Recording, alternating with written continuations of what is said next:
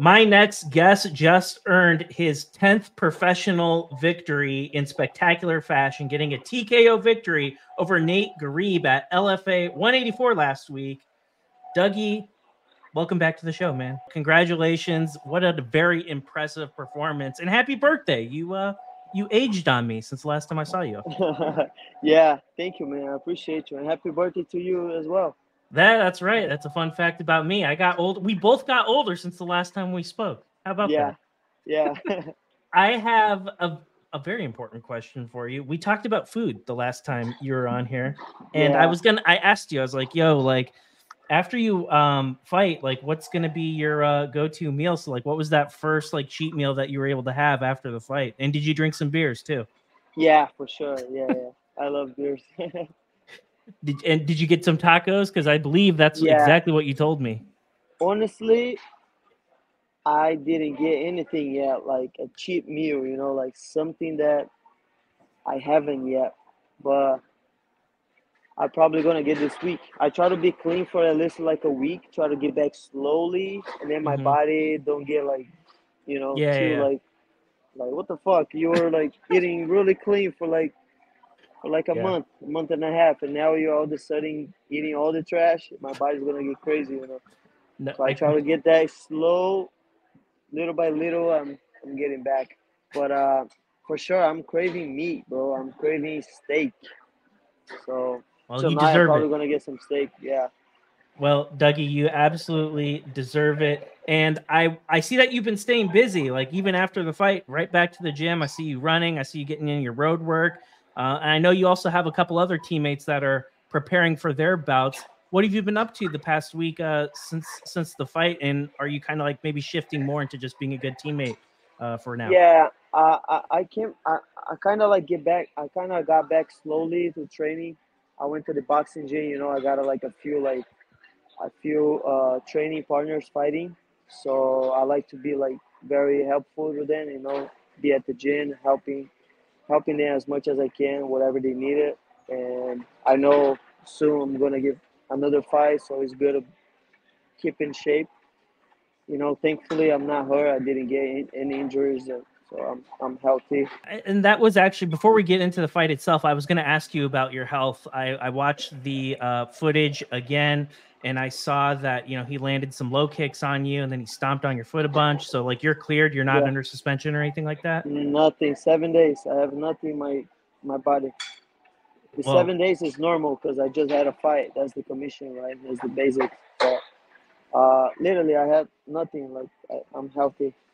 He got me like good kicks, but that wasn't like that. That wasn't that too strong. They hit me, but they didn't hurt me. You know. I, So I didn't think it was. thankfully, I was thinking like if anything, it was just really minor for you because, like I said, I saw you on Instagram and you were getting road work in like a few days after the fight. So I was like, all right, well, his foot's not broken and nah, his not calf even close. his calf isn't like too messed up if he's getting road work in like that soon after the fight. Yep, yep. Dougie, let's talk about this fight at LFA 184. You fought a really, really tough kid, Nate Ghareeb, and we talked about him at length. And I was curious. Take me back to that fight because there's a lot that happened in the very first round. Like, did he show you what it was that you were preparing for, or were you a little Uh, surprised at what he did in the first round? yeah, yeah. He showed me what I expected. He he's all the time in the interview saying that, oh, I need to be in the UFC. I deserve. I see a bunch of bums over there, so that's my shot. And I expect that he will be like, oh, that's my shot. I Hmm. gotta. So I expect that he will be like prepare this fight. So do I. Yeah, I expect everything. He was very excited in the first round. Very throwing a lot of volume on me, and I was able like to see some openings, and I was just taking my time. But in the same time, he got me like two good shots. I felt that was like the best shots he had it, and I was like, okay, okay, I think I'm good. And then in the second round, I talked to my coaches. We did some adjustments, and I came that way. I watched his aggression, and I watched him throw with everything that he had for 5 minutes. And I was thinking to myself, I was like, he is fighting at a really, really high pace. And I'm going to be very, very curious if he can sustain that in round number two, because if he punched himself out, he could be in trouble going into this next round. And I was curious, Dougie, like when you saw how aggressive he was, did you sense him toward the end of the very first round? Did you sense him getting tired at all? I didn't notice anything, but he probably, he probably stepped back a little bit more. Hmm. Not like the same pace as he was in the first round, but yeah, probably. I didn't notice anything, honestly. I just came with a different mindset for the second round. Like, all right, so I'm on. Let's fight. What did your coaches tell you when you were on the bench after the very first round? Like, what adjustments did they ask you to make going into the second? One of my coaches, Diori, he talked to me. He looked at me and he said, "Are you gonna stop fucking around? Are you gonna start fighting?" And I was like, "Yes, sir." And I was like, "Fuck yeah, let's go, let's go. I'm fighting." And then Coach Joel Diaz as well was telling me, just throw your hands. He's gonna feel it. Throw your hands. He's gonna feel it.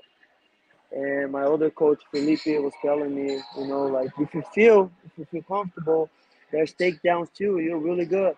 Just if you see the opening, taking down. And I really like just okay. I just felt like this. Let's go. I mean, I felt the fire already. I felt that. I mean, let's do it. In the second, really early on, like you guys clinched, and then you hit him with a few different things in the clinch. And from what I remember, like he broke out of that clinch. He did not want to be in there with you, clinched up with you at all.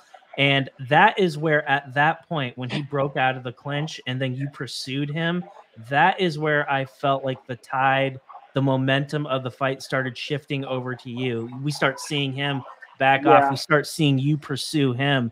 And can you tell yeah, me a little bit about that exchange? Like when you clinched him, like that to me seemed to be like the very first significant strike from your end in that fight.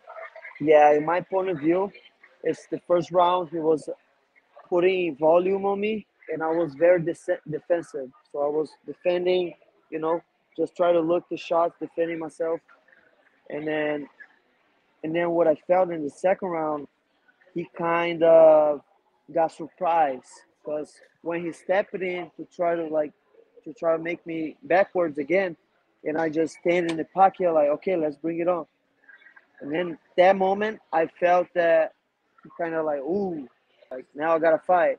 So after this moment, he tried to clinch me, and I clinched with him together, and then I didn't back out, and then I hit him with the uppercut in the clinch, and I felt that I landed. That wasn't that too hard, but I guess he felt my hand, and then he was trying to back up like this, and then I just pushed in and I was like cutting it off like over the top hooks. I was trying to land it because I saw that he felt my hand. At what point, Dougie, did you know that he was very, very badly damaged, and you knew that the finish was there? Like you hit people hard, and most people like they get one of those from you, and they're out. And in your case, like you tagged him repeatedly. Can you tell me how you finished the fight? I think he felt in the second punch already, and also the judge would stop that fight in the second punch. In my opinion, I think he was out already in Mhm. the second punch. I wouldn't say out, like unconscious, but like he couldn't fight anymore in the The second punch. the The overhand right. left hook. Oh, the left hook. Okay, yeah, because I Yeah, remember like you hit him with a lot of things. You hit him with the left hook, and then you followed it up with an overhand right. I want to say, I think you did at some point. yeah. Maybe it was The before that. the first one we were in the clinch, and I pushed in a little bit, and I got my range, and I threw an overhand, and then Okay, landed clean, and then he felt that he wobbled, and then I come following with the left hook, and then I landed clean as well, and then he wobbled more, and then the judge didn't stop it. I think that was the moment already, and then I was like, okay, I gotta hit more, and I just keep following up until like stop the fight. Thank goodness it got stopped when it did. I wish your opponent a speedy recovery, and I wish him well moving forward in his MMA career. But for you, Dougie, back-to-back fights where you have put out highlight reel finishes against top prospects, like you didn't really have an opportunity to talk about that on the mic, but like, what were like the emotions? What were some of the things that you were feeling in getting your second really big victory on a on a big card, like how you just did? You've done this back to back times now, man. It's been really impressive. Yeah, I'm really happy, dude. I'm really happy. My whole career, I was like, fighting for an opportunity. All the best opportunities I had, I would say I wasn't like that prepared. I didn't have like a great team behind it, and then I wouldn't say like a team, but like I didn't have the structure that I have today. And all the training partners, all the even the coaches. So I would say that I had good opportunities before. I fought some good guys before, and some of them I lost. But I think that was important in my career. That made it who I am right now. Uh, That's what I mean. Like I think, it's just coming up now. Like just all the things that I work hard and I still doing. It's just paying off. I look at you, and after what you've done in back-to-back fights, highlight reel finishes, I believe. Well, frankly, I don't want to see you fight in the LFA anymore. I think you've earned an opportunity. I think you have spent a lot of time on the regional MMA scene. I think you're ready for the next level, and that's what I would like. I would like your next opportunity to be in the UFC. And for you, it's kind of an interesting spot, right? Because it's like you're kind of waiting for something to happen. And in your case, you're a featherweight, but oftentimes when you get that call in the UFC, oftentimes it's a short notice opportunity and they'll say like, hey, can you make 155 pounds? Is that something you're thinking about between now and the next few months? Yeah. Honestly, I try to keep my weight always low. I was, in like fighting. I wouldn't say camp weight, but very low, so I can make that way easier. But you know, I don't know. Sometimes it's like 4 days notice, 3 days notice. I can fight for 55. I don't mind. At a bare minimum, you're either going to get a title fight for LFA, I would think, or you'll more than likely end up going into the UFC. But for one of those two opportunities for you, whether it be getting a title opportunity with the LFA or making your UFC debut, like what would that mean for you? Like knowing that you have put on some very impressive performances and you're going to get a big fight next. How excited does that make you feel? Oh, that's very exciting, man. Very excited, and also uh, gets me, to think that you gotta train more. You gotta be ready, you know, because I know something's gonna come, and I gotta be ready and show it again another good work. So it's a good feeling. I feel happy and I feel exciting, but also it's a tension. You gotta be okay. So gotta train more. Gotta get better. I need to be better than my last fight, and you know, just every fight it's another stress, but it's a good stress. Something that we like to do. It's a pleasure to watch you perform because you're exciting Appreciate and you're an entertaining fighter. And I wanted to give you an opportunity, Dougie, if there's anyone that you wanted to thank, any teammates that you need to talk about before I let you go. The floor is yours, sir. someone that I want to thank right now. Yeah, all my coaches, my whole team. You know, the team bloodline. Sports combat. That's it, they have been a game changer in my career. Right training, right structure. You know, my manager, Cub Swenson, Mani Ahmadi. They're both like doing an incredible job as a managers, and I'm really happy, man. Really happy. Dana White, Sean Shelby, I got your next featherweight right here. Make sure you sign this guy. He's exciting and he knocks people out. Was there not to like? Dougie, thank you so much for being back on the Thank you. program, sir. I look forward to having you back on the program ahead of either your My LFA pleasure. title fight or your UFC debut. Let's run it, baby. Let's do it, baby.